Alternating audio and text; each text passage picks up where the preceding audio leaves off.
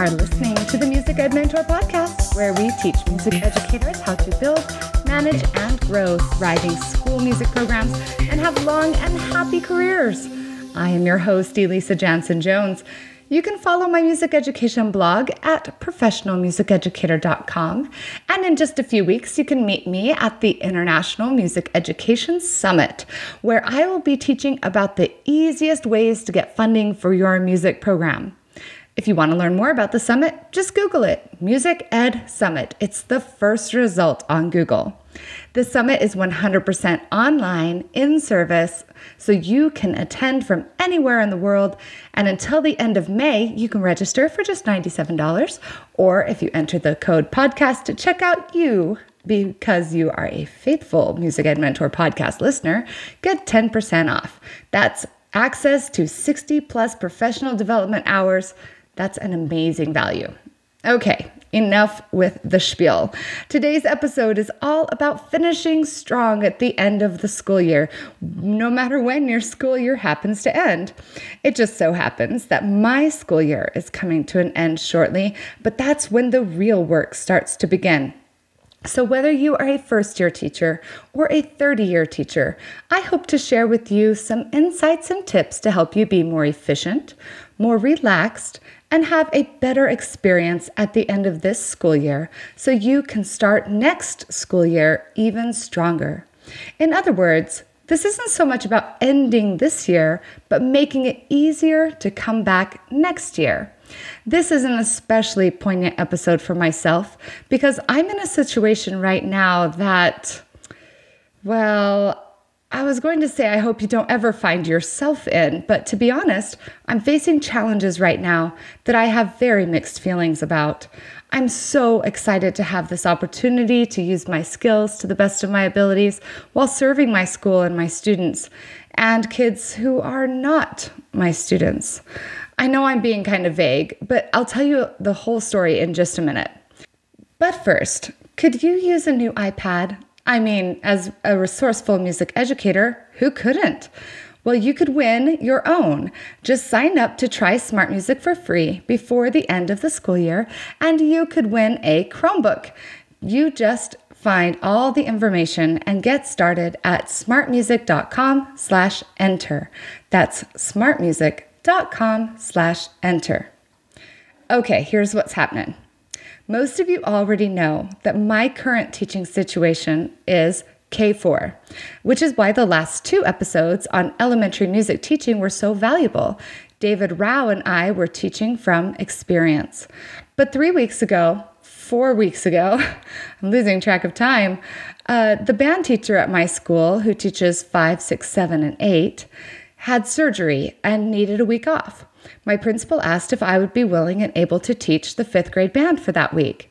This made sense to me since I've already agreed to start teaching band next year anyway, since the current teacher is retiring. I treated that week like an extended job interview.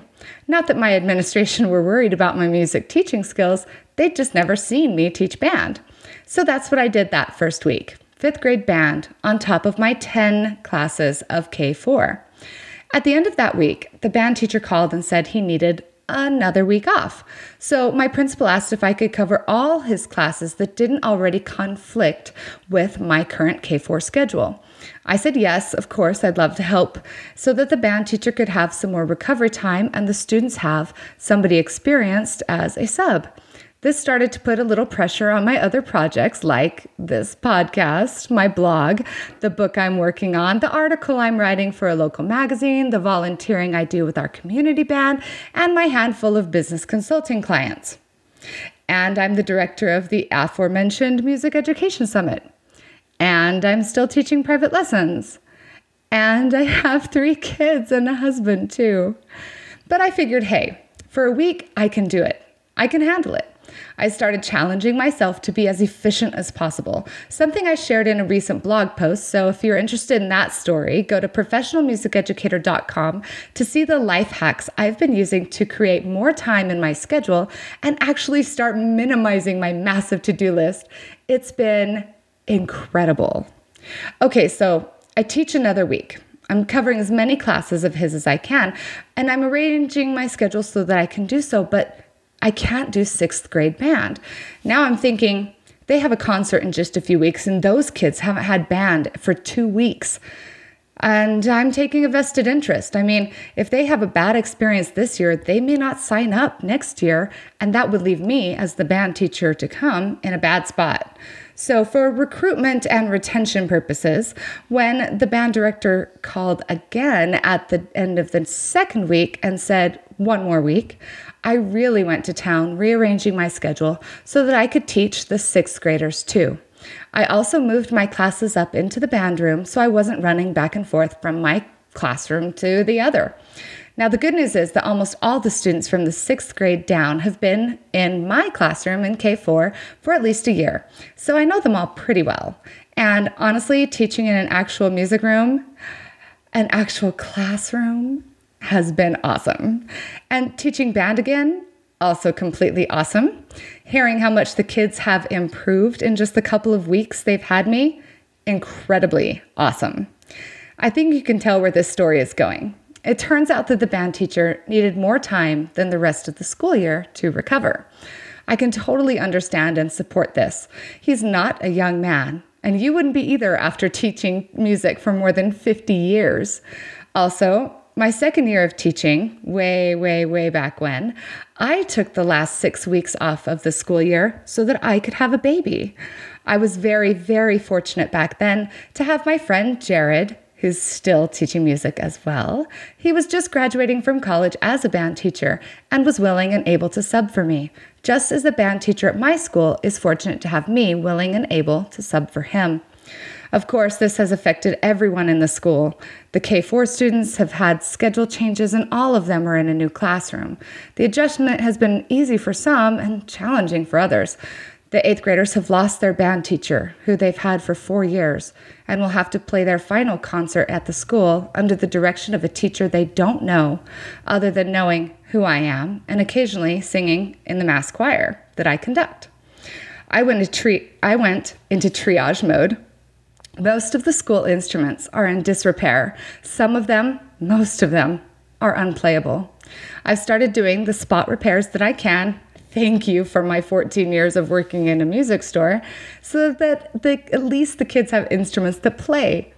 I've gotten a few on loan from the music store so that if a student forgets one, they have one in class to play, or if their instrument isn't working, they can at least play in class. I've started having my 4th graders, who will do band next year, start trying out instruments with me in class rather than doing an after-school evening thing. I've cut numbers from both the concert programs we'll be doing in a couple of weeks. I've combined all the middle school kids into one band, rehearsing separately, but they'll perform together, and I've picked songs I think we can have sounding good in 6 rehearsals. I've cut unnecessary things from my schedule, like private lessons, like consulting clients. I've stopped working on my book, things like that. I've also cut my hair to be more efficient as well. It's required a full reprioritization, not just of what's happening in my job and my school, but in my life. And that's what we all need to be doing right now at the end of our teaching year. There's a lot to get done at the end of the year, from inventory to final purchases so we can use up our budgets, to grades, to concerts. The list goes on and on. So here's where we get down to business, okay? We want to start by going to the show notes for this episode. You'll find them on smartmusic.com/blog. Just search for episode 023 and download the ultimate end of year checklist that I have created specifically for you. Totally free. Just go to the blog, find this episode, and download it. Or you can start your own list. Just write down everything you think needs to get done by the end of the year.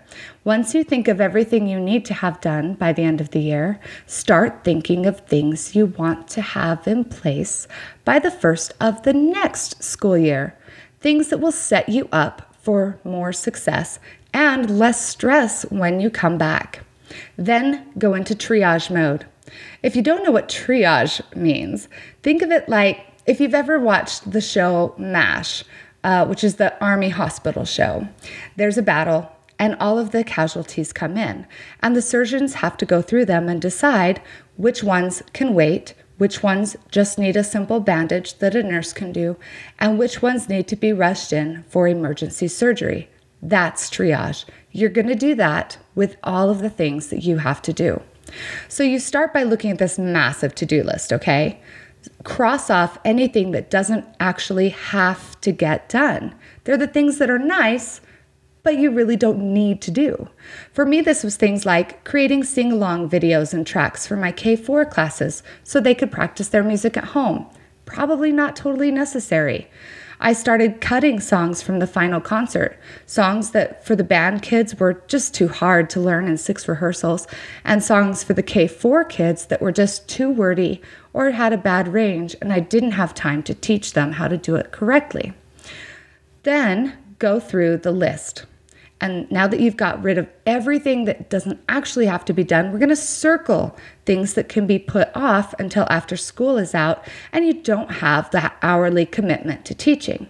This might be things like purging your music library or reorganizing it, rearranging things in your room, or sending choir robes in for cleaning, or finishing your book. Now, once you've done that, you've gotten rid of all of the stuff that doesn't have to happen. You've procrastinated, meaningful procrastination on the things that can wait. Now you're left with only the things that actually have to get done and get done now. Next to each item, write the day you will get those done. Just, and this goes without saying, but I'm going to say it anyway, make sure you schedule them for days before they actually have to get done. Don't schedule them for the day of when they have to get done and try to get them done at least one day in advance. 2 is even better. So for example, I have our local instrument repair guys coming in from the local music store to help me go through the instrument inventory and get rid of the ones, or at least identify the ones that are non-repairable, tag the ones that can be repaired, and clean up the ones that are in good repair, just need a good cleaning, okay? Plus going through the cases and all that. Anyway, the point is they're coming in on a specific day. But before they do, I want to have the students help clean out all of the cases. I want to have all the instruments into a spreadsheet instead of a 3x5 card file before then. Before I can do that, I have to collect all of the school instruments from the students. They're going to have to turn them in. And I'm going to have to track down any instruments that have been loaned out to non-students because, yes, apparently that's what we did. So you see, my checklist now is forming into a schedule. Just remember that for most of your tasks, you're going to have to augment the time that they take, really kind of exaggerate it. Tasks that you think will take you only an hour will probably take you twice that. So plan accordingly. Don't set yourself up for failure by booking too many things into one day and assigning to them time slots that don't allow you to complete them. You're going to feel a lot more encouraged if you schedule tasks that can be completed in the time that you have allotted to them. I also recommend taking a little time every evening to plan out your next day. I've been doing this for about 2.5 months now, and I cannot believe the difference it has been making in my life. I mean, before I was always doing a to-do list, but now I'm being super in depth with it, okay? So the things I need to do for myself, the things I need to do for other people, and I'm planning it out. I forget things less often now, and I don't have to make so many decisions during the day because I've made them all the night before. This frees me up from decision fatigue, and this is the plague of my existence, I swear it, decision paralysis, okay? I know ahead of time what I'm going to eat, what I'm going to wear, how I'm going to do my hair, what appointments I have, what I have to take from school or bring home from school, and what tasks I have to do in each of the hours I have to work on things. I know ahead of time which periods during the day I can do the tasks on my list. Now, while you're sitting down to write out your big, massive to-do list, I recommend doing one other thing. And that's considering one habit you can commit to that will improve your life right now, but also next school year. Pre-planning your day is one example of that, but there's also the options of doing a morning routine or incorporating more exercise into your daily schedule, dedicating time to personal or professional development every day, keeping and maintaining a budget so you're less stressed about money. Whatever you feel you really need to be doing and have been meaning to implement but just haven't gotten around to it. Immediately, right now, make the decision to start doing it. You don't have to wait for a certain day. You don't even have to wait for the morning. If you're listening to this at 3 o'clock in the afternoon on your way home from work, decide to do it right now. When I decided I was going to alter my sleep schedule, and I talk more about that in that life hacks post on professionalmusiceducator.com, I decided to alter my sleep schedule so that I could get more things done during my day, because I was basically stealing hours from the nighttime, right? My husband suggested that I wait and start it in the summertime. I told him that I wouldn't need to have that habit as much in the summertime. I needed it right now, immediately. I need the yoga I do every morning to keep my body strong and energized. I need my reading time to keep my stress levels low. And I need more hours in my day, more than ever before. This is a need-based change, and I don't want to put it off. So that day, I jumped right in. It's when it becomes a need to change a habit that it's easier to make the habit take over. Just say to yourself, I'm making this final push for the end of the school year. I'm stressed. I need this habit now more than ever, and I'm going to just do it. Then do it. Finally, whatever the end of your school year is looking like, remember to have compassion on yourself. I was talking to a music teacher friend of mine just the other day, and she confessed that her recruitment night, she just about lost it. Now, she has been doing this for 14 years or more, but even she couldn't handle the stress of that evening. She's just got so much going on right now. We all do. I told her that her feelings were totally normal, which is the same thing I told myself when I accepted the job of subbing for the band director at my school. I said, I am perfectly poised to be successful at this. No one could do this better than I could. And I said, I don't have to do this perfectly. I just have to do it the best I can. Every day, remind yourself that you're doing the best that you can, and that's what matters most. Be kind to yourself. Forgive yourself often. Start changing out the word should for the phrase, I get to. It's not, I should do my instrument inventory today, or I should be working on this thing at school. It's, I get to do my instrument inventory every day. I get to do this thing at my school. I love the quote, you are the most important person you will meet today. It is true. You really are the most important person you'll meet any day. So what does your ultimate year-end checklist look like? What things do you do that you don't want to forget that will help you stay on track, not just for the end of this year, but for the start of your next one? What is the one thing that you have remembered that you think a lot of music educators tend to forget? Click over now to the smartmusic.com blog. Remember, this is episode 023. It's the same place you'll go to download the ultimate checklist, which I know you want to grab. And in the comments on that post, just share your ideas, because remember, we are all in this together. With that, I want to thank you for listening to this short episode.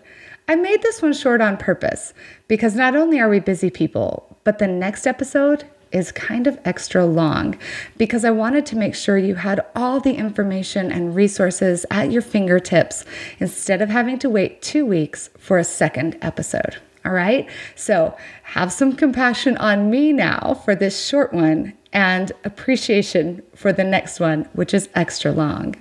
Now, I want to remind you also to join me and 25 other presenters from around the world for the 2018 International Music Education Summit coming online this June. Register today by going to musicedsummit.org/registration.